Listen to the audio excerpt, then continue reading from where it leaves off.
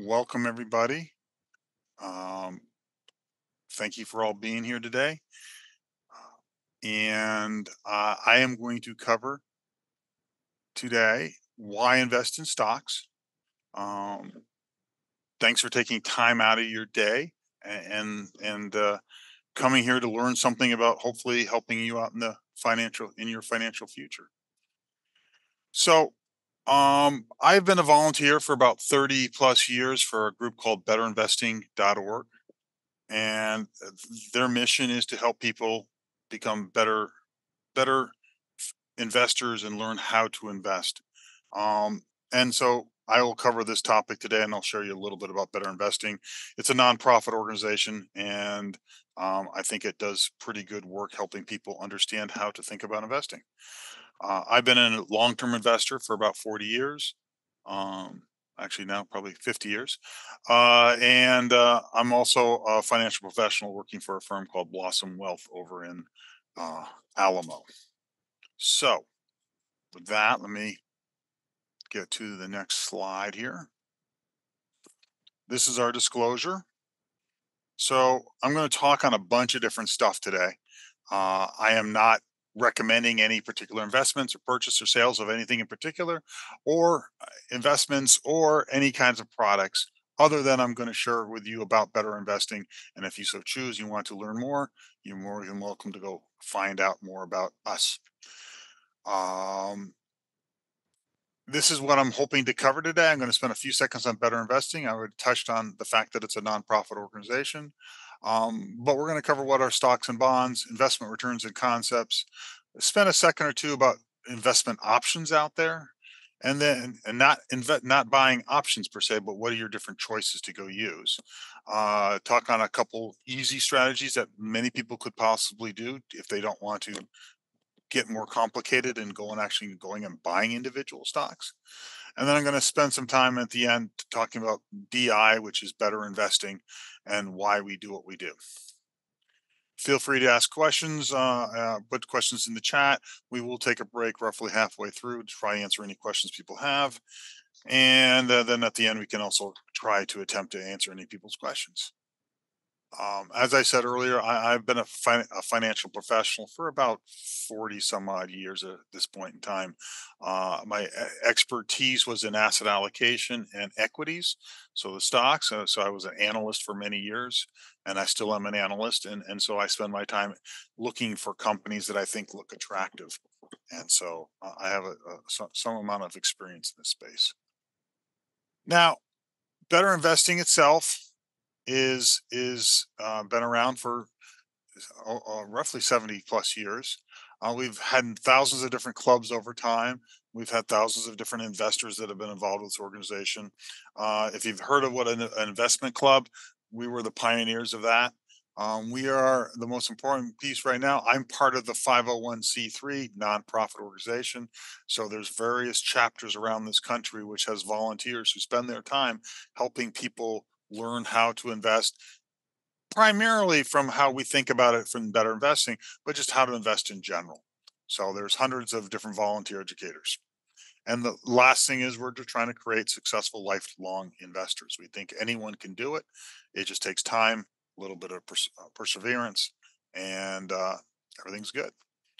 So with that, let's get into the meat of the top. This, what is a stock? Many people, I think, get confused what stocks are. They're not complicated. It's owning a piece of a business, and not all companies are public. A lot of companies are, but a lot of companies are not. But summary at the top is a form of security that indicates that the holder has a proportionate ownership of that company. You own a small slice of that business. Think about it that way. And it's not you don't own a stock that just goes up, goes down. You own a piece of the business. So you want to find good quality business to own over long periods of time. So that's the primary basic concept. And then the second bullet point touches on corporations issue stock to raise funds to operate their business. That's why they sell stock. So for them in the long run, the less stock they put out there, the better off they should be, because they, that means they're not giving away the business to a whole bunch of people over time.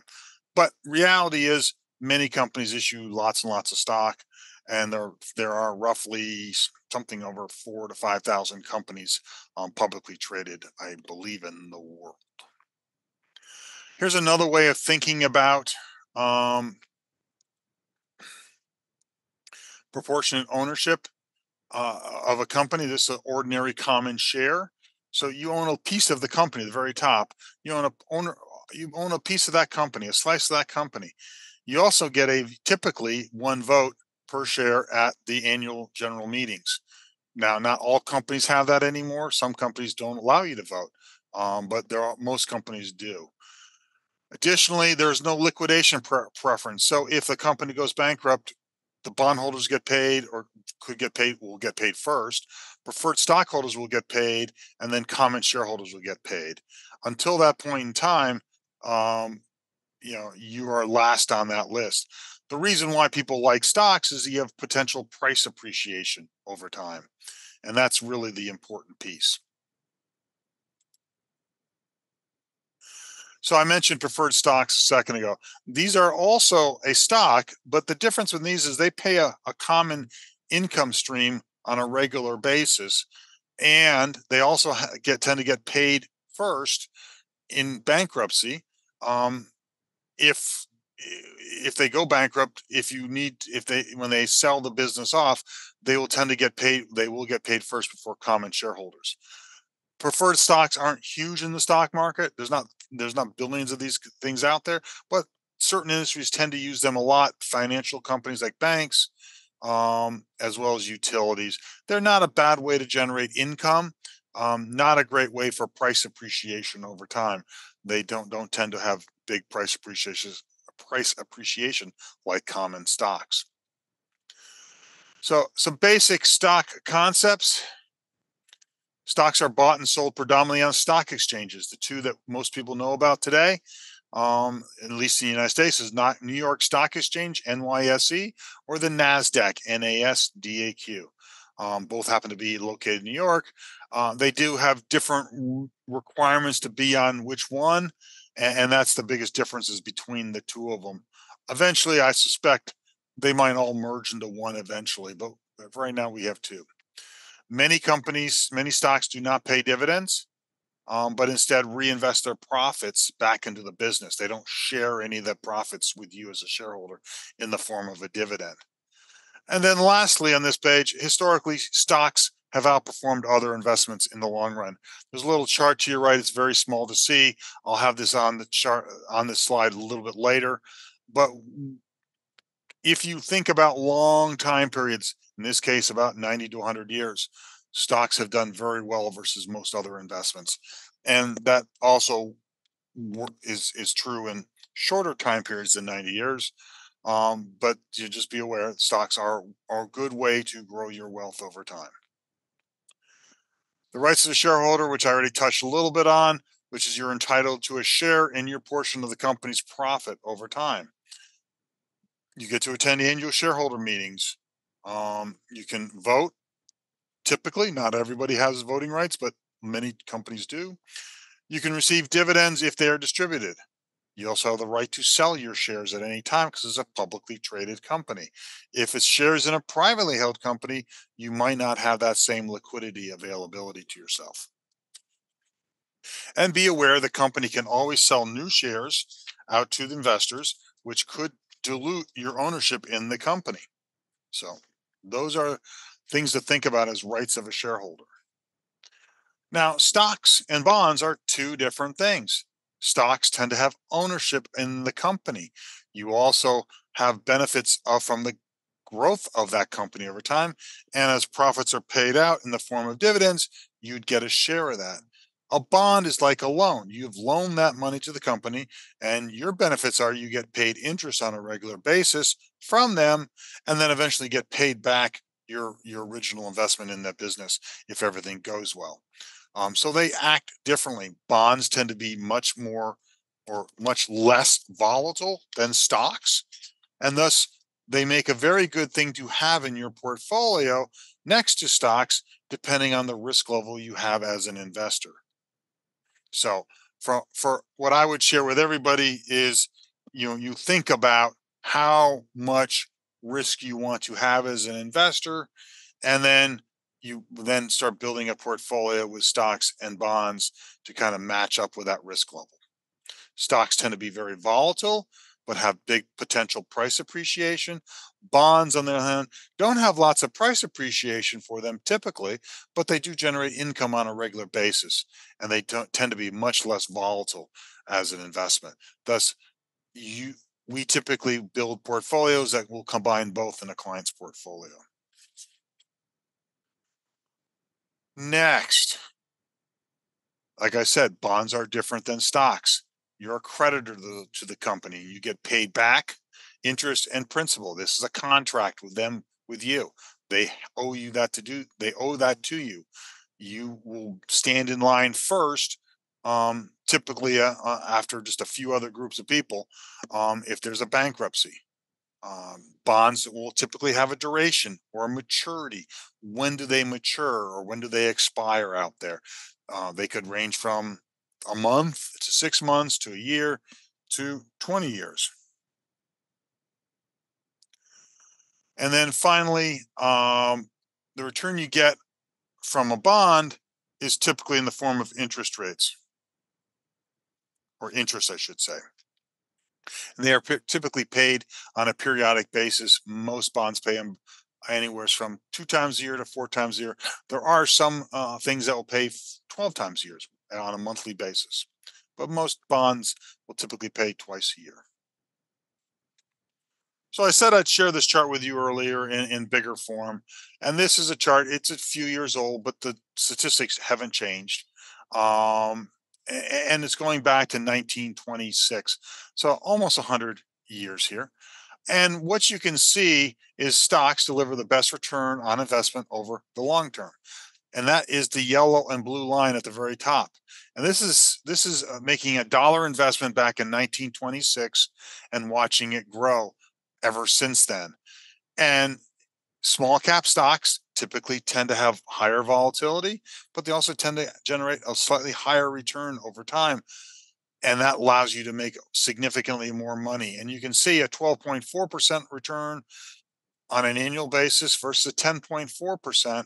That 2 percentage points is a big difference from a dollar perspective over long time periods.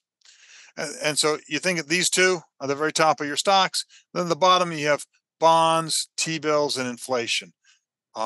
Good things to have in your portfolio. They have their own purpose as an investor, not inflation, by the way.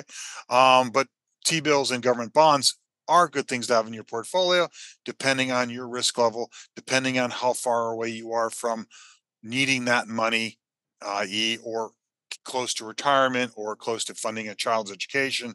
So all these things go into a piece a day. But in the long run, this is one of the first charts I came to when I came out of college, and saw the benefit of why stocks are interesting to investors and why they should be in most people's portfolios. And yes, as you can see in the middle of this chart, this is the 70s, end of 60s, early 70s, they can go down. They can go down a lot. You can see here in 2008, it really came down a lot, but in the long run, the stock line keeps on moving up. So, but you can get lots of volatility. So I don't want to minimize volatility because it's real, it's out there. But in the long run, you tend to get paid for it. Probably the second most important chart I'm going to show you today is this one from a perspective of stocks, bonds, and what's called a 50-50 portfolio, which means you have 50% in stocks and 50% in bonds. And those have colors of blue, which is stocks, gray, which is bonds, and the purple 50-50 portfolio. And I've put a red box around the 1 year and a green box around the 5, 10, and 20-year rolling time horizon. And so what you can quickly see is on the left in the red box, the 1 year time frame, you have a lot of volatility in any 1 year. Stocks could be positive 47% to minus 39%. The gray bonds could be plus 43 to minus 8. Actually, that's now minus, I think, 14%, because 2022 bonds were down around 14% for that year. And then a combined portfolio, again, has a lot of upside and also a lot of downside. But when you start investing and you're doing it for a rolling time period, meaning I started investing in 2000, and then I looked at what happened from 2000 2005, and I put those numbers up, and then I did the same thing from 2001 to 2006, then the same thing for 2002 to 2007, and you start adding up what those 5-year returns are, you can see that the volatility starts dropping off dramatically, and everything gets skewed to more of a positive return over time, which says investments generally are a positive return if you're willing to do it and stay in it for a period of time, 5 years, 10 years, 20 years. And what you can see very clearly that after a 10-year time period, stocks are almost always positive. There was a period that you lost over a 10-year period, you lost 1% of your money. So that means your money that you started off with, that $10,000 you started off 10 years ago, is now worth $9,900 or something like that. It hasn't really gone anywhere. But on the other hand, you could have been invested at the time where it went up 19% for that every year for that 10-year time horizon. So the point is, the returns tend to skew to a positive return over literally 5, 10, 20 years. And you see for a 20-year time horizon, there's nothing that's negative. So what that tells me, and this is going back over 70 years, what it tells me as an investor, if I have a 20-year time horizon, and many investors do, I should probably be having my money into stocks and, or depending on my time horizon, maybe a combination 50-50 or something like that, because I am going to get a better return over time. We can talk more about that if there's questions on it. Next piece, I want to cover how to build wealth or think about building wealth through some investing theories and concepts. And the first one is compound interest. And that is, as Albert Einstein wrote here, it's the eighth wonder of the world. He also says, he who earns it, understands it, will earn it. And those who don't understand will pay it, meaning that you're going to end up maybe with more debt if you don't fully understand how compound interest works. But the real benefit behind compound interest is time. So as an investor, time works in your favor. The longer you are involved in investment, typically the better off it should be over time. And it's very, very powerful. And so I actually have several slides on this topic because I think it's so important for you to think about. So this is just a simple versus compound interest page. And we're using a 10% compound interest for 20 years. And so we put our $1,000 in. At the end, we get back our $1,000 and we get back $2,000 of interest. There's no compounding that goes on. However, this purple area is the compound interest. This is where you got interest throughout this period, and then you earned interest on top of the interest you earned. So it starts building up very quickly. And as you can see, it can magnify very quickly. In this case, it would have grown to over $7,000 by just simply compounding that interest at a 10% rate over that time period. So this is the part that people don't always understand, but it's very, very, very important. If your stock is growing at a, let's say, a 20% growth rate, well, that's compounding very quickly. And in theory, should be worth a lot down the road. If the growth of that business slows down, well, then people are going to value that company differently at that lower growth rate. If they think it's going to grow faster, well, then they'll increase what they think the company's worth over time. So compound interest is a very, very important concept to think about. And so the last slide I have on this is this little cute little chart, because when I start talking about time value, time and investing, I will usually get a comment later on in the presentation, well, I've missed it. I'm too old. I've missed the opportunity to get invested. The answer is it's never too late to start, number one. Never too late to start saving. And even if you're retiring, I'm going to go into Medicare this year, so I'm 65. I still probably have, based on the probability charts, based on a male of my age, that I have 20 plus years ahead of me still. Cross our fingers. And so that's a long time. And I just showed you 20 years should give me a chance of getting really good positive returns over that time horizon. And that's very important. So it's not too late to start at any point in time. The longer the time frame, the greater the effect. So let's be clear. Your kids, your grandkids, yes, if you can put some money away for them when they're young, it will grow for them for a very long time. They will get the biggest benefit of it. If you're already 65, well, you don't have, you can still do yourself a good deal, but you won't get the same benefit as someone that has 40 or 50 or 60 years for it to grow. And then we go through some other details about this, and how you earn some interest, then you earn more of it as you reinvest it back in the business, and that's how you get the compounding effect over time. Um, Understand very clearly that interest rates and all the examples you always see show a constant interest rate. That's, let's be clear, that's not real. We know interest rates move around on a regular basis. And if you're taking all the earnings out or dividends out on a regular basis to live off of, well, your earnings are not compounding upon itself.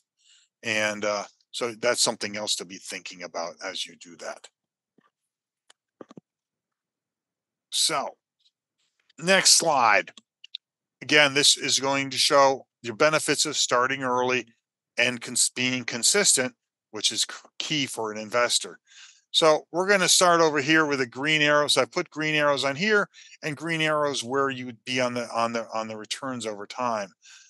And this one just makes the assumption that Susan starts with $5,000 a year that she invested from the ages each year from 25 to 35. She invests a total of $50,000 over those 10 years. So that's going up to here. And then she stops. She doesn't invest another dollar and then just starts earning interest and returns on that over time. And assuming the same rates of return, it grows to $602,000. We go to Bill, and Bill, like a lot of people, will say, I don't have time now. I got to go get a new car. I want to go have a trip. I want to go have some fun. Says, I don't have time when I'm in my 20s. I'm going to start when I'm 35. And then he starts at 35 and he puts the same $5,000 away. And then he does it consistently to age 65. He invests $150,000 versus Susan's 50. And what you can see is based on the same rates of return, after all this time period, hasn't quite caught up with where Susan is. That's the time value of money. That's the important piece you have to remember. Now, eventually, Bill will catch up because he's continuing to if he continues to put money in going forward. But, that is the benefit of starting early and helping out if people are young and wanting to invest.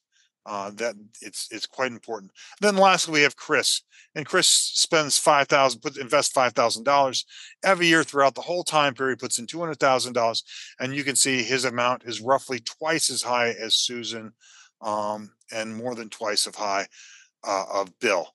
And so these are statistics we know. We know starting early will help people get to a better pile of money down the road.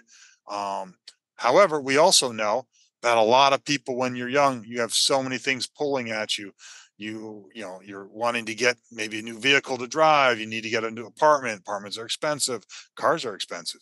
You decide to have children. All these get in the way of building this up. But these are the realities. We know what the numbers can do for people.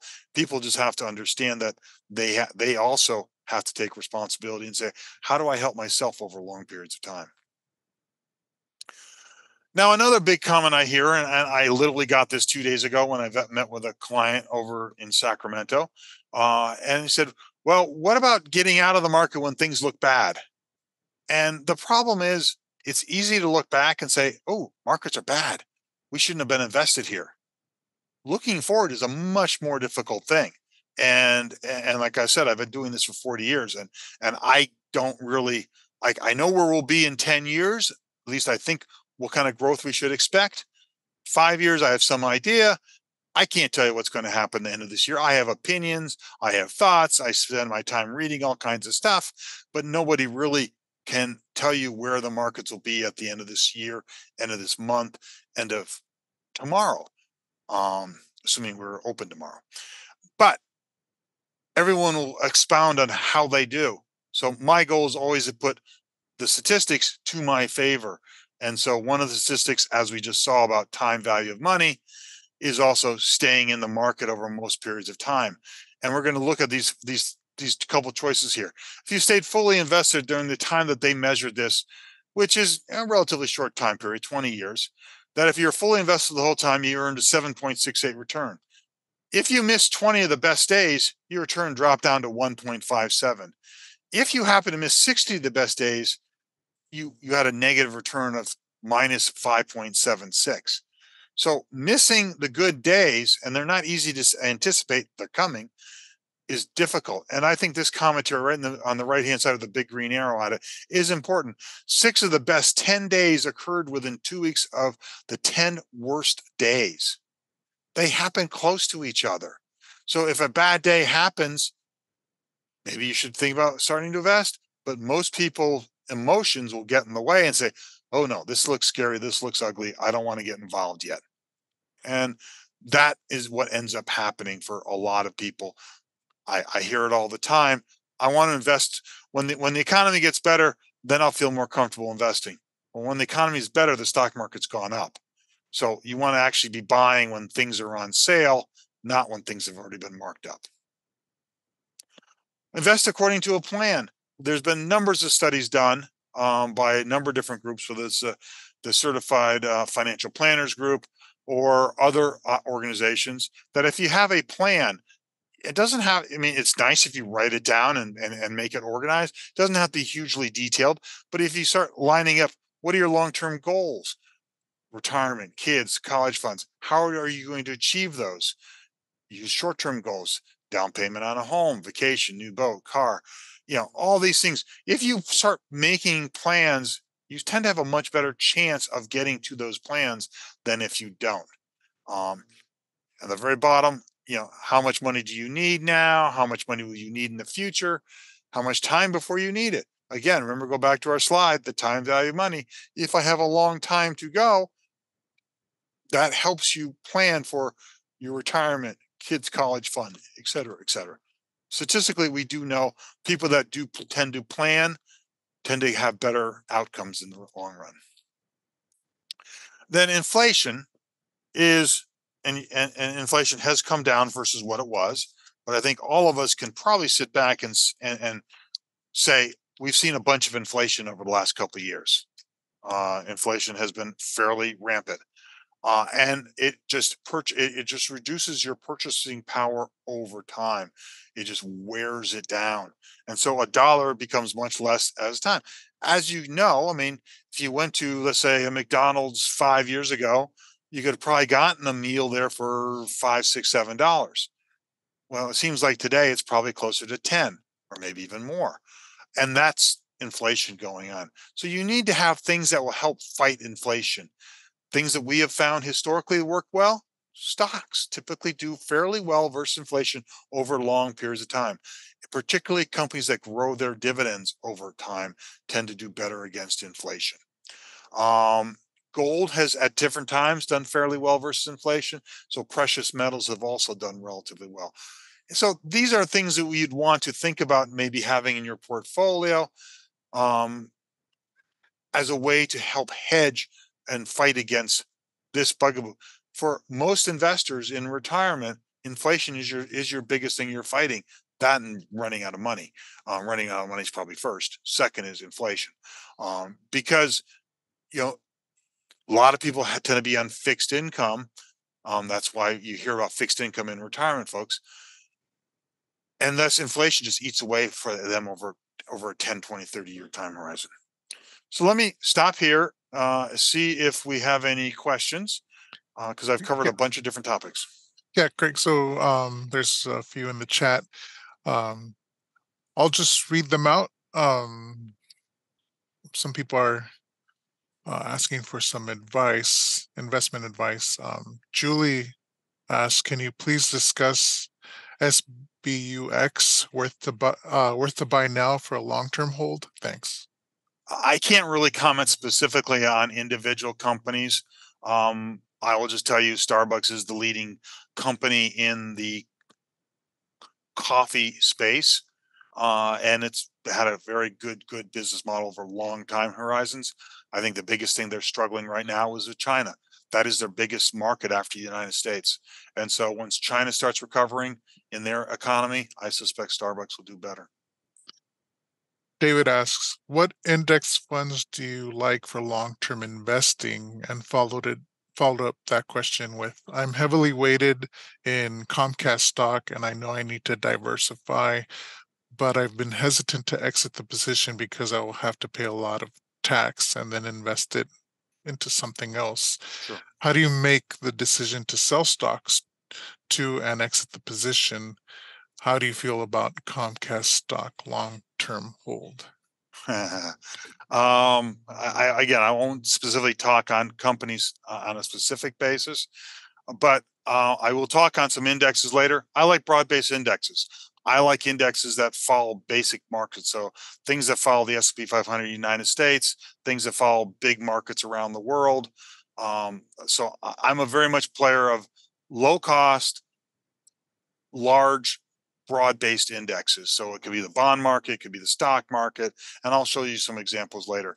As to an individual holding, if you have a large weight in any particular company, just understand you have risk. You could have a very loud, large, and annoying announcement tomorrow from your company that you happen to have a large amount of stock in, and your stock could fall X percent the next day 10, 20, 30, 40%. It is, as an individual shareholder in a company, that's your biggest risk. Is as an individual stock, is that company does underperform. So typically when we get involved with clients that have large holdings of one particular stock, we look to diversify themselves over time, selling a piece of it on a regular basis to break that tax burden out over years and diversify themselves into other things that are will hopefully get them a good return on the other side. So that's what I would comment on that. And just lastly on Comcast itself, just simply they are, I think, the largest guy in the cable business. But understand you have a lot of threats coming from all kinds of directions, whether it's YouTube, streamers out there, and the streaming world seems to be getting pretty aggressive over time. So just be aware. That is probably the biggest issue that industry has to not just Comcast, but the whole industry has to figure out how do they fit in that world in the long run. That's it. And this is a related question by Julie. S&P 500 index funds versus total market index funds. Which one do you prefer? Um, I'm old school. I've always gone with S&P. It doesn't matter. They'll basically they'll perform fairly close with each other. The biggest difference between total market is it will encompass more small and mid-sized companies in it. And when those parts of the market do well, that index will do better than the S&P 500, but they will be within a stone's throw of each other over long periods of time. Based on my earlier chart, over long time horizons, smaller companies should get a better return. Thus, the total index should get a better return over time. That has not happened for the last 5 years, by the way. But it should get you a better return over time. And Julie asks, currently the stock market is so high. What are your recommendations to start somewhere? Interest is high, conservative is good. Um, I think that's probably a better question for the end, if we have time to go cover that specifically. If you can hold on to that remark. Okay. And Aaron asks, is Roth 401k compounding interest? The investments in there, yes, because you're not pulling that money out. It's compounding growth. Not it might not be interest because you might just have stocks in there, but if you have investments in there and they're paying out some income, and you're reinvesting that over time, that would be the same thing as compounding. So yes, most retirement plans typically have that compounding effect involved, because you're not pulling that money out until you retire. Okay. Virginia asks, what would you recommend reading to learn more about investing and the current investing landscape? I just want to add that we do have a book list um, that the library has put together on investing. I'll share that. But Craig, would you have anything to recommend? Peter Lynch has written a number of books over the years. I think he has like 3 or 4 of them out that are really good. Um, so I would highlight them.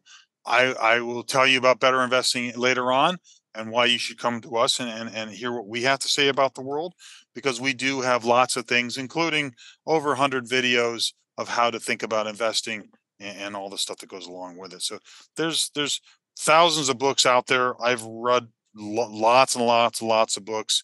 Um, I have another book I will tell you about. A friend of mine wrote, but I'll have to go grab it from you. But I think it's called Empower Your Investing, and it's done by Scott Chapman. And he wrote this about 5 years ago, over the last 20 years. And he followed 3 well-known investors, Warren Buffett, Peter Lynch, and one other, that he shared their history of how they invested over time. And I thought that book was quite good. He was also a person I worked with for a number of years, so I have a lot of value with him. So those would be some books to think about. But pretty much, the more you read, the more you understand. And you know, you just got it's a continual process. Okay. So I Okay. put the link to Empower Your Investing. We do have it here at SFPL, Okay. so you can click on it and you can check it out. I believe it's available both as a physical book and an ebook. Um, Okay. Should we go on, and then we I can think we answer? could go on, and I have it marked here of who would be next when Okay. we resume questioning. Okay. Yeah. Fantastic. Thank you. Okay. 'Cause I do want to try to stay on track time wise for everyone. I want to be respectful for everyone's day. So there are a lot of things, a lot of ways to invest. There are 3 basic ways when you want to look at the stock market or the bond market. You can buy an individual stock; it trades throughout the day. You can buy on that's on the left, and on the right, you can buy a mutual fund, which is diversified versus an individual stock. Diversified meaning it has a number of holdings in its portfolio, but it trades at the very end of the day, once a day, and so you don't know how it's doing throughout the day. And in the middle is something called an ETF, exchange traded fund. It's a diversified fund like a mutual fund, but it trades throughout the day. And we have found that this has become a very interested spot for most people to start looking at and investing in. It also has another benefit that has come as a little bit of a surprise. Um, Over the years, I don't think people were quite expecting this. It also tends to be a better from a tax perspective to use an ETF versus a mutual fund, and that's because of how they trade and they operate. Having been a mutual fund manager at one point in my life, I can easily see why this works much better from a tax perspective for investors. So also think about this page on the left hand side, owning in individual stocks. We talked earlier about Starbucks and we talked about Comcast. Owning an individual name has a lot of risk because it's only one company. Owning a portfolio of companies, a diversified portfolio, tends to have lower risk versus any single stock. On the other hand, you could be the guy that bought Tesla 25 years ago or 20 years ago, whenever it came public, and could have made a fortune over the last 20 years. So that's the give and take of stocks, ETFs, and mutual funds. Going more on this subject, these are the 3 areas I think most people would think about investing. Mutual funds and ETFs are good for the experienced investor. I talked earlier about S&P 500s. I think total interest, total market return, index funds like from Vanguard and others are just fine. I think they all do the same thing. You're getting exposure to the broad-based market. If you're buying an ETF or a mutual fund that's exposed to technology stocks or semiconductor stocks only, well, that's a higher risk level then I would prefer, I would like to be broadly based, at least at first, when I'm doing in investing. And I think that is how most people will build wealth over time. And then once you be comfortable with the concept of investing and watching stocks go up, and oh, by the way, they go down, you might then want to diversify in individual stocks. And individual stocks can offer the potential for great returns. Like I mentioned, Nvidia has been a fantastic stock for a long period of time. Tesla was a great stock up to a couple of years ago. It's pulled back a little bit, but to do individual stocks, you have to think about three T's. It's time, it's talent, and it's temperament. And that is the important piece. And we are going to touch on this a little bit later. Do you have the time to do the research? Do you have the temperament to live with it when it goes down and do not sell out at the bottom? Or likewise, sell it all out after it's gone up a bunch and then you're out and then watch it go up a bunch more. And the talent, meaning, can you do the research? Do you want to do it? Are you willing to spend the time? And investing in stocks is nothing that complicated, but it does take time and it takes effort. It just doesn't come easy. So, a quick review on mutual funds. Just really simply, as you put your money into the fund manager gets that money to go invest. He invests based on bullet point number 2, based on the fund's guidelines. So once he knows, once you say, I want to buy this fund, let's say it's a stock fund. Well, what kind of a stock fund? Is it a large cap fund? Is it a small cap fund? Is it a dividend only fund? All those things will be defined in what's called a prospectus. So you at least should be aware there is something called a prospectus. But the money goes into the fund house. They buy some securities based on what their prospectus says, and then it'll generate some returns, and some of that will get passed back to the investor, either in price appreciation of the fund or in dividends and interest that you might have earned from that particular investment. It's a pretty straightforward process. An ETF looks very similar to this, except not all the funds don't always go back to the mutual fund company. You might trade with somebody else in the open market, and that's what gives it the tax advantage that you should have out there. And that's really the biggest difference is, as a mutual fund manager, at the beginning of the day, you get told how much money you got from the prior day or how much money left. With an ETF, you trade with somebody else who's looking to buy or sell. And then if there's enough buying out there, they'll go and actually buy more shares of the ETF or sell shares of the ETF. You, as an individual, won't do that. These are market makers behind the scene that do all that for you. But here's some quick bullet points to think about. What's the difference between the two? Exchange traded funds are traded throughout the day. They might be more tax efficient. There can be some commissions charged on trading these, not as many as they used to be. Most firms are not charging much of any commissions these days, and they will follow an index more likely than not, and try to keep in line with that index. They're not trying to quote unquote beat the market. They're just trying to act like the market. Mutual funds are purchased and sold at the end of the day. They're great for periodic savings plans. If I want to put in $100 a month, it works just fine. Same thing can be done with exchange traded funds. There are a variety of ways of how you pay for those funds. Some have no fees as a sales charge. Others have different types of fee structures. But both of these all will charge some sort of a management fee for managing the mutual fund or the ETF. What we also know about ETFs is they historically have been lower cost than mutual funds. So that's been a big reason why a lot of assets have moved from the mutual fund world to the exchange traded fund world, because the fees are typically lower, because they're typically trying to just follow an index.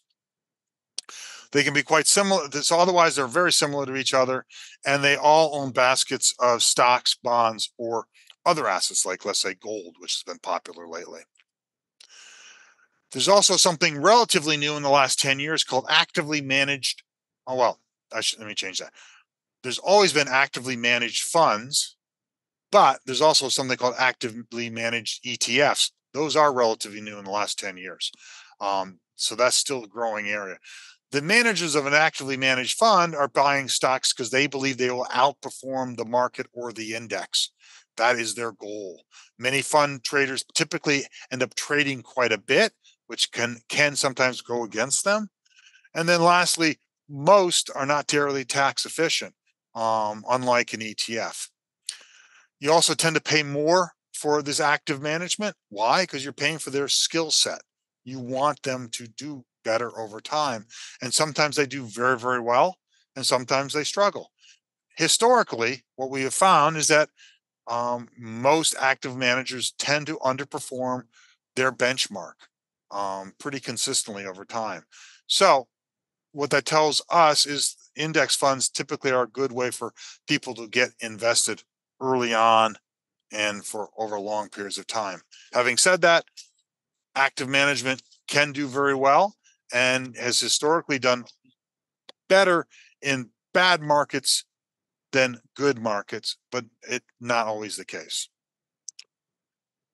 So index funds also are sometimes called passively managed funds, if you think about it that way. You're just tracking this index. You're just trying to get exposure to whatever that index is investing to. If it's a small cap index, well, you're investing in small companies. If it's an international index, you're investing in international companies. The expense ratios tend to be very low. I've seen it as low as 1 basis point versus, let's say, 1%. The lower the fees, the better you are as an investor over long time periods of time, we think.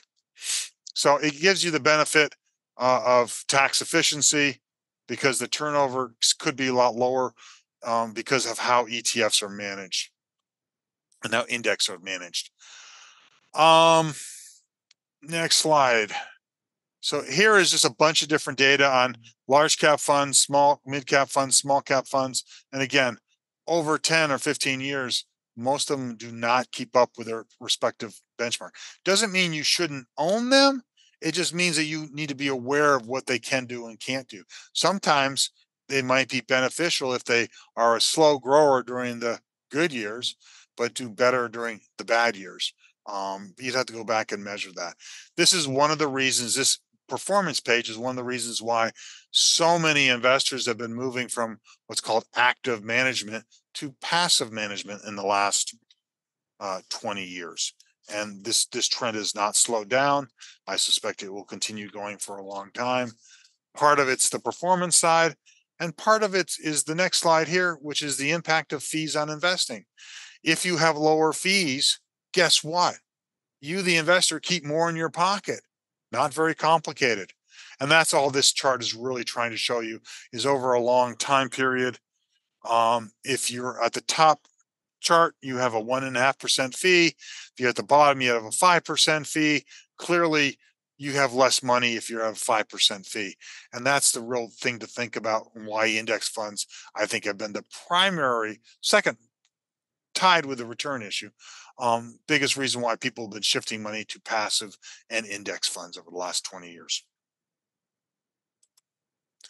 So, investing outside of your employer's retirement plan, building up your assets for life so you can have assets to live on that aren't just retirement assets. Because if they're just retirement assets, if that's all you have, guess what? Every dollar you take out of that retirement account, unless it's a Roth, will be taxable income to you. So it'll be just like if you're still working, your taxes will not go down in retirement. Well, it would depend on how much you pull out, really. But so that's something to think about is building up assets outside of retirement plans because that will help you manage your tax liability during your retirement years. So I said earlier, I mentioned a couple ETFs or things to think about investing. The simple thing to do is a total stock market index fund. Someone mentioned that earlier versus an S&P. I personally see the two as pretty darn similar with each other. So I don't have a strong opinion between one or the other. But this is the easy plan. Just pick one, invest in it. As long as it's well diversified domestically, has low cost, you reinvest those earnings. You don't have to do anything. Just let it compound with the markets. Some years they'll do great because the markets do great. Sometimes markets will do poorly. So Those are things you just need to be aware of. So that's the simplest plan. Almost a simple plan. You diversify, add some small cap, because I showed earlier that performed a little bit better than large cap stocks over time. You could also add international funds in there. So that's a plan B. You're more globally diversified. It should be very low cost. And so these are all very easy things to do. And by doing just these three funds, you are pretty diversified as an investor, because have assets around the world, and you get to get benefits of around the world growth. So last topic is learn how to invest in stocks. And this is where we get into more about better investing. So our investment philosophy at Better Investing is we think stocks should be viewed for the long-term basis. We also think you should focus on the company performance, both proven and potential. So we like to look at history and tell you and have used that to help us predict the future. Earnings are the ultimate driver of the stock price. We think those are connected over long time periods, 10, 20 years, not in any one month, day, or quarter, but over time periods, we think they are correlated very highly. Lastly, you want to buy a stock at a reasonable price. We don't focus on emotional market swings. In fact, we probably do the exact opposite. When the market's down, usually people in Better Investing world is all talking about all things they want to go buy. We tend to be buyers when things are being sold off, and tend to be sellers when things are getting fairly expensive out there. Bottom line is we firmly believe, as in Better Investing world, anyone can be a successful long-term investor. I've seen it for my 30 years I've been doing this. Anyone can do it. It just takes time, it takes talent, and it takes temperament. And but you can control it. You can control what you buy. You control what you sell. You can control how much you're going to pay for those stocks. You can also control the fees. And finally, Better Investing offers tools, techniques, and trainings to help you do that. As I said earlier, we have over 100 different videos that are available as a member to view and learn how to become a better investing, as well as they do have almost every night, there's some webinar going on someplace in the country that are usually free for you to hear someone talk about different things to invest. Learn as an investor investment basics so you understand. Learn how to evaluate a stock to go buy, as well as probably sell. Learn to keep your emotions at bay and sleep at night. Learn how individual stocks may have great potential for you. Learn that investing can be fun. And I think it is. And again, learn to invest in yourself. That will help you control your financial future. So I'm going to give you a freebie here. Go to betterinvesting.org.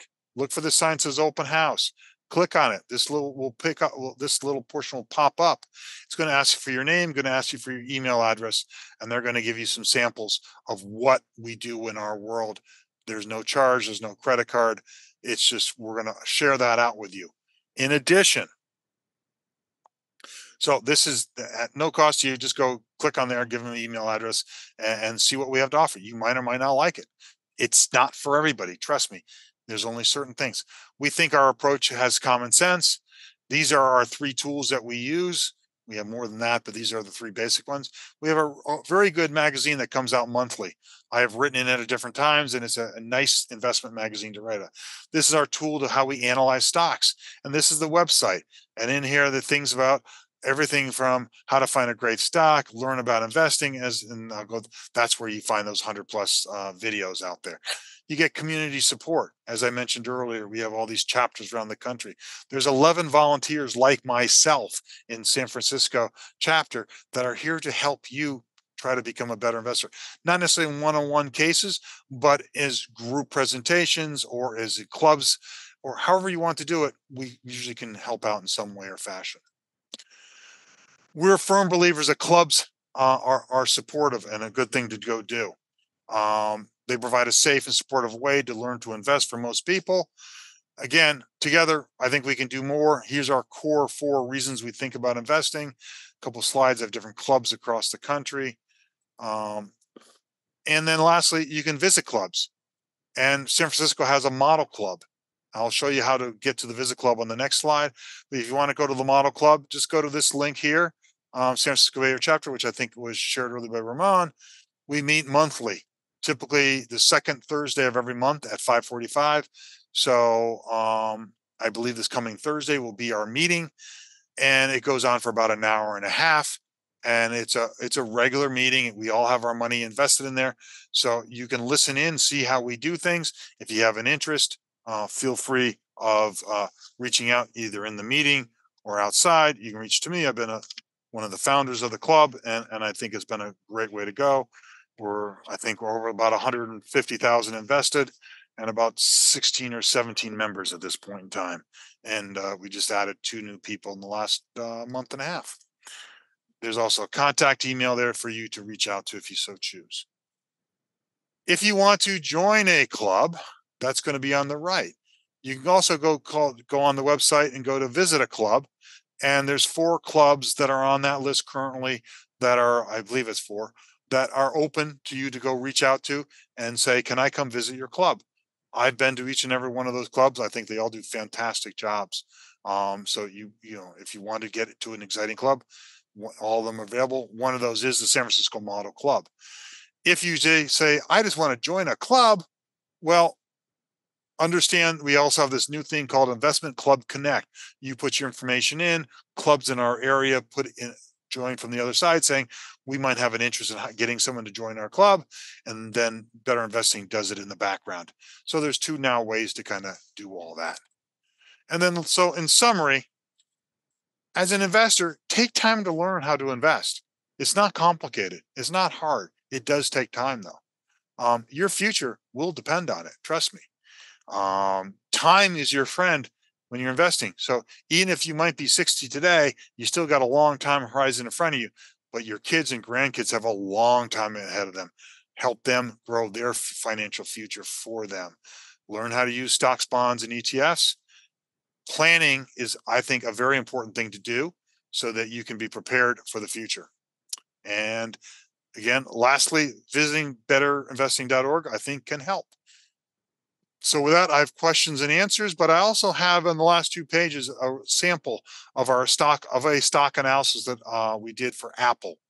And you can go look at that, and so you can see this is what we produce. This is what we have all our club members in our model club. They all know how to do this, build these reports up and do it. It doesn't take much time. Our software is quite good, and it doesn't take much time, but this is what we want to find: companies that go and grow up until the right. And that's what we're trying to do. So let me stop there. I know I'm almost a few minutes late. So Ramon, questions? Yeah, so we have quite a few questions, so apologies in advance if we don't get to all of them. I will skip over some similar questions.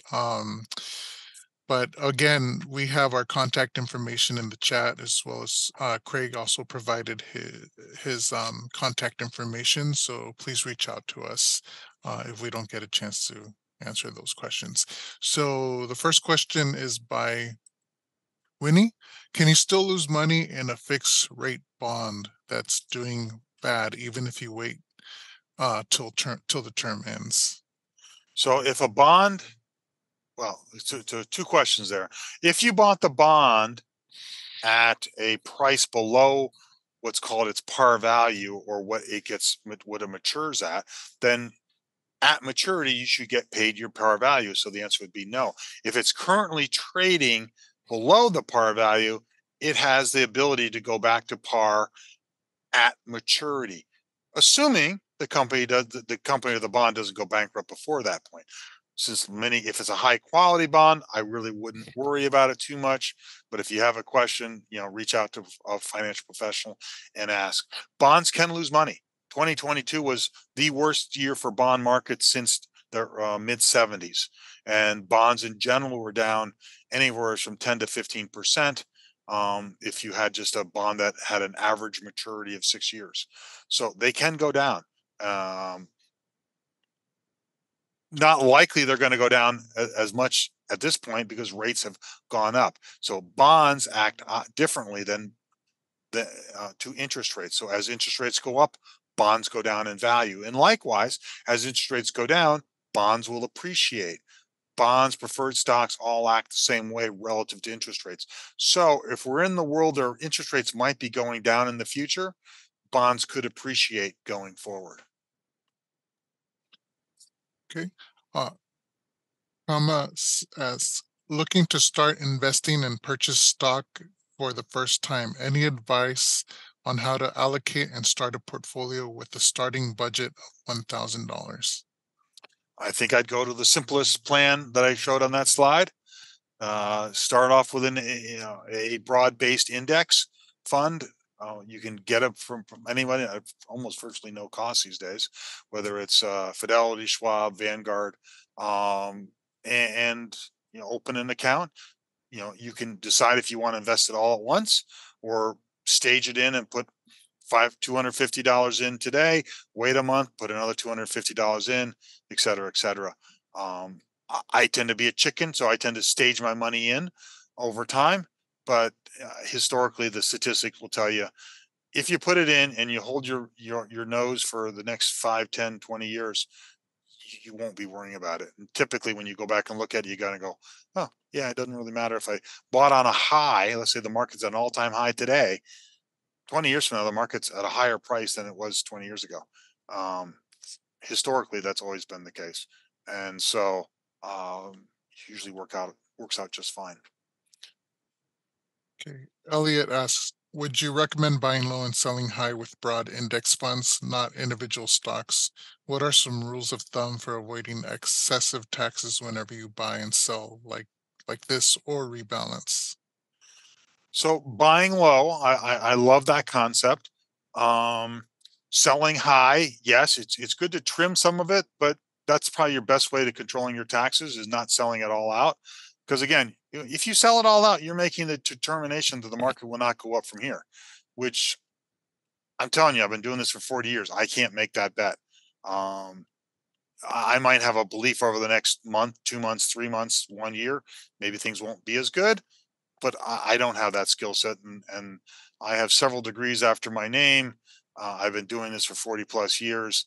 I don't think anyone can has a really good skill set of figuring out where the market's going tomorrow or the next day. So I'm very loath to want to sell it all out of a position. Would I trim and take some profits off? Sure, that's okay. That will also control your tax bill. But making the bet to get out and get back, and then assuming you can get out and then get back in again is very difficult. And I know very few people in my life that are very good at it.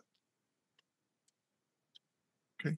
Jen asks, can you repeat which industries have done well over time? Gold, previous metals?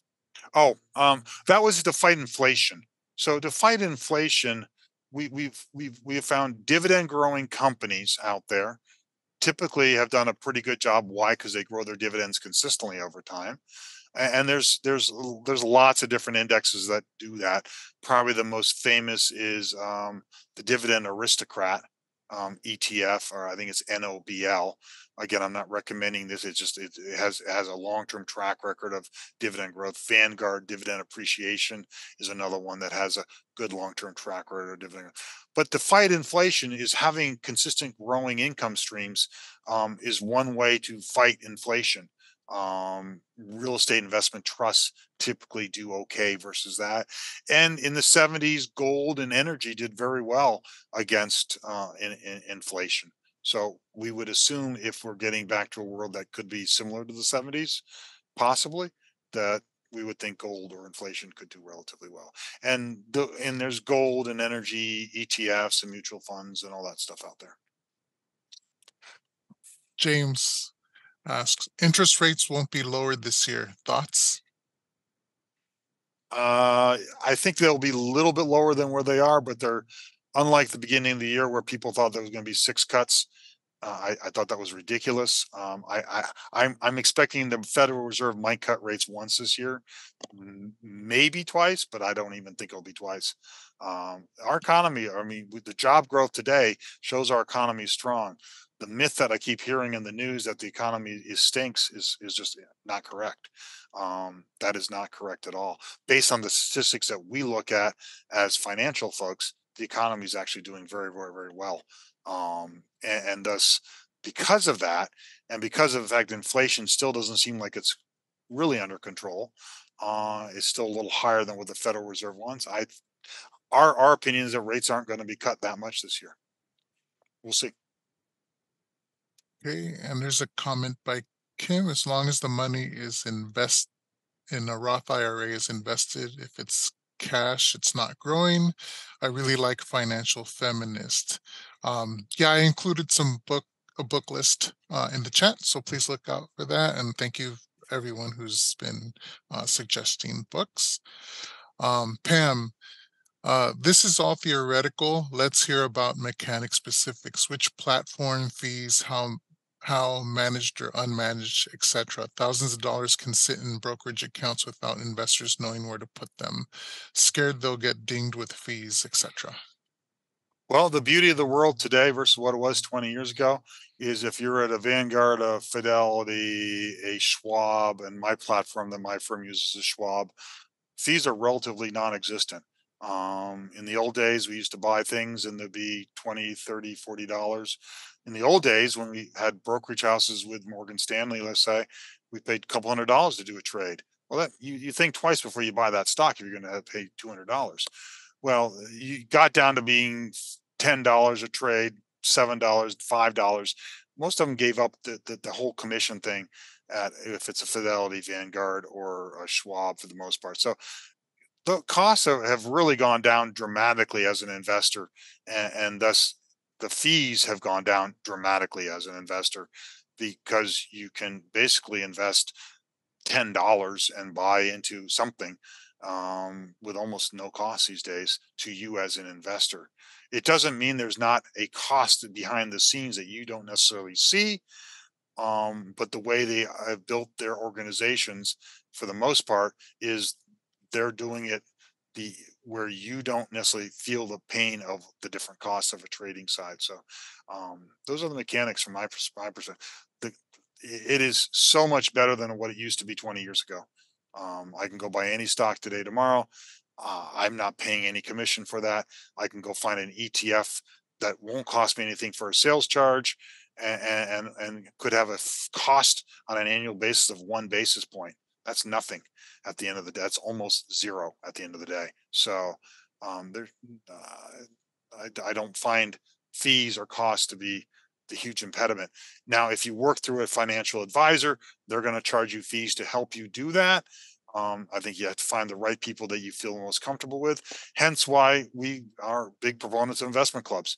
You get to learn with other people are all trying to learn the same time as you are. Some are more experienced, some are less experienced, but you can leverage out the people that have been doing it for a while, and say, well, gee, how did you do this? And they can help you, and they're more than happy to do it.